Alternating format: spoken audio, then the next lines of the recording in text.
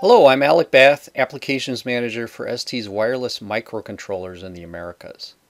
In this multi-part video series, my team and I are going to get you started developing with the multi-protocol dual-core STM32WB wireless microcontroller. To get started, we'll walk you through our relevant website pages at st.com.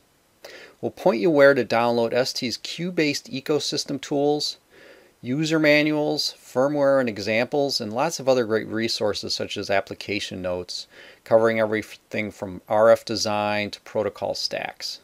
You may also wish to hit up your favorite distributor for this 2-board Nucleo pack with everything you need to run hundreds of firmware examples we offer. You can also buy it directly at st.com. It's less than $50. Add a micro USB cable and you're ready to go. Next up, we'll give you pointers on tools installation.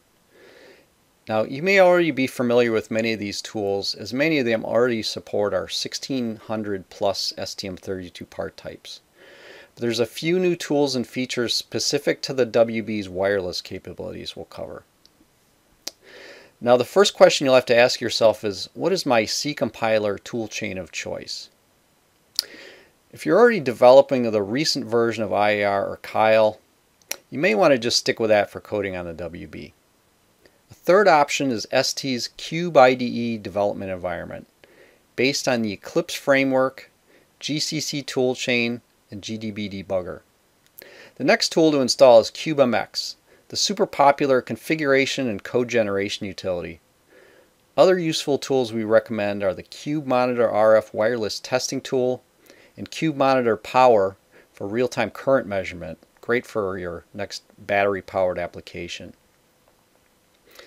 We'll cover all the details on these powerful free tools in follow-on videos.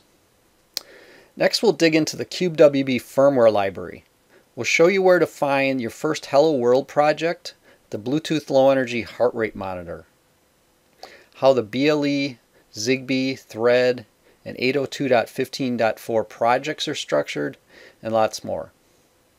We'll also introduce you to the multi-role capabilities of the WB, over-the-air firmware updates, and using all of the WB's great standard MCU peripherals. Finally, we'll deep dive into a new feature for installing encrypted stacks with the Cube Programmer, calibrating your external crystal, and in upcoming videos we'll dig even deeper into all of these great 2.4 GHz wireless protocols. So enjoy, and we'll talk again soon.